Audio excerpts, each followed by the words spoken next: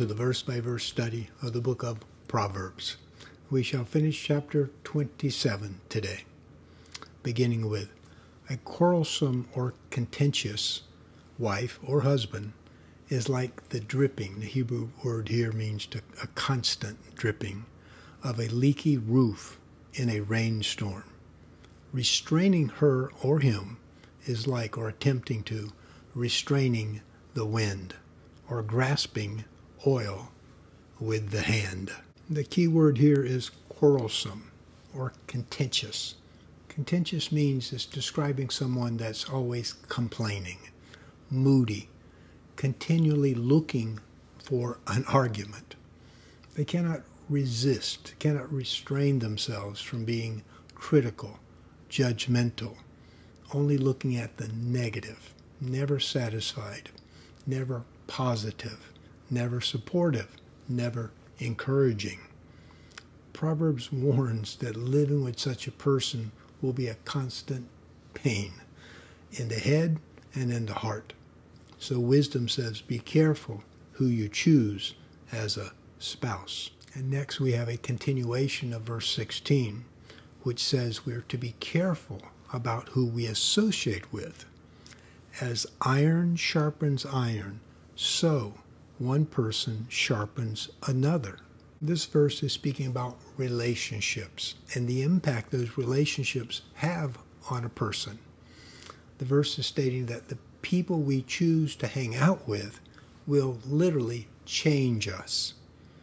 It will sharpen us. The literal word in Hebrew means it will change our face, which means it will change who we are, both positive and negative. Scripture teaches and warns that bad company corrupts good character. If someone is hot-tempered, you likely will become more hot-tempered. Or if you choose to walk with the wise, meaning the godly wise, you too will become more wise. But if we choose to a fool or fools as our companions, meaning those that reject God's wisdom, we will suffer from their bad decisions and their bad direction. Again, wisdom is teaching that we should be careful who we choose as our friends, because we in large measure can become like them. Next, the one who guards or is diligently cares for or tends to a fig tree will eat its fruit. And whoever protects their master, meaning the person that is a diligent, trustworthy employee, will be honored. The wisdom here is teaching for those that are dedicated, responsible, faithful, loyal. They will never go hungry, and they will be honored. Next, we have a profound proverb. As water reflects the face, so one's life reflects the heart. First, we should remember during these times that mirrors were very cloudy and did not give a clear, accurate representation of someone looking at that mirror. But at the right time and in the right light, a smooth body of water would give a true reflection of your face. In the same way, if you really want to see the true reflection of a person's heart, we look at their choices over time, their actions over time. We look at their reputation. Death and destruction are never satisfied, and neither are the human eyes. Human eyes. The point of the verse is that evil is never satisfied, and neither is a greedy, envious, lustful eye.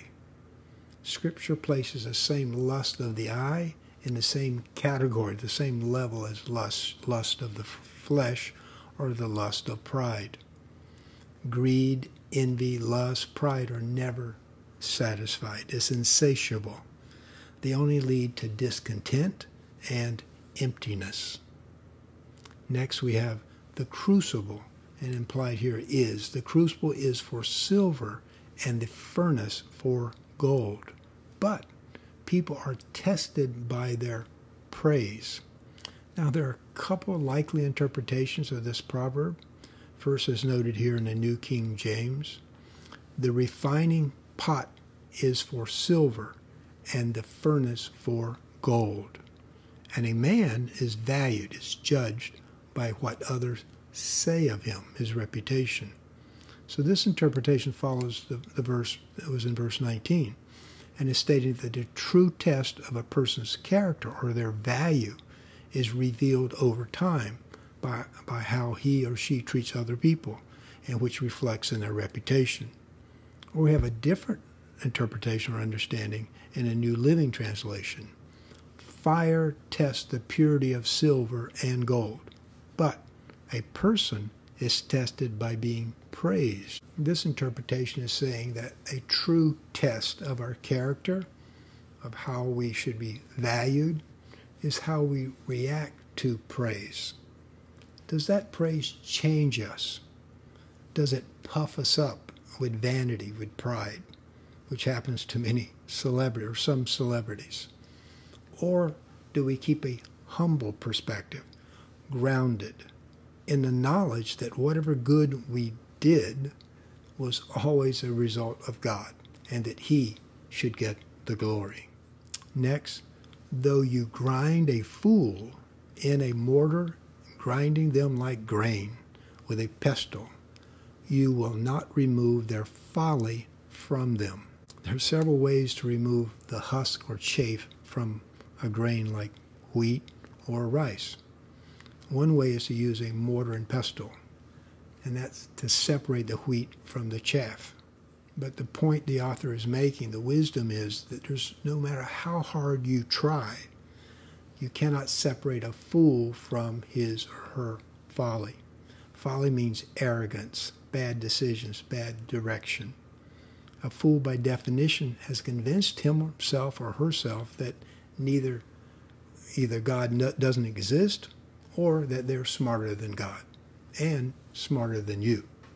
The last 5 verses are linked, and they're configured in a beautiful Hebrew poem format. And it's about the business of farming. Recall, Jesus often used the farmer and the shepherd in his parables. Be sure you know the condition of your flocks. Give careful consideration or attention to your herds.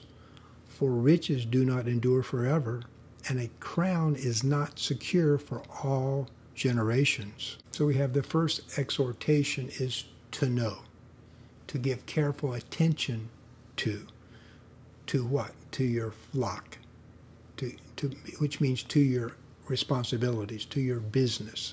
Again, it's about being diligent, to be hands-on, to be involved. To know the condition of your flock also means to know and to sincerely care about the condition of those you're responsible for, your employees, their morale, their training, their work conditions, their goals, their needs. The same is true for a king. Unless that king demonstrates a genuine concern and caring for their subjects, history tells us that kingdom will not last, and neither will a farm nor a business. And lastly, we have, when the hay is removed and new growth appears, and the grass from the hills is gathered in, the lambs will provide you with clothing, and the goats with the price of a field. You will have plenty of goat's milk to feed your family and to nourish your female servants, meaning likely their servants' children.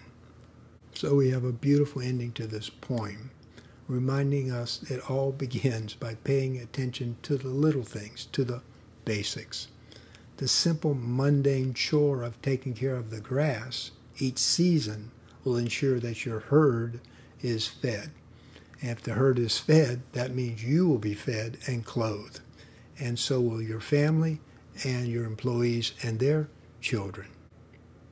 Any good rancher knows their first priority is to have good grass.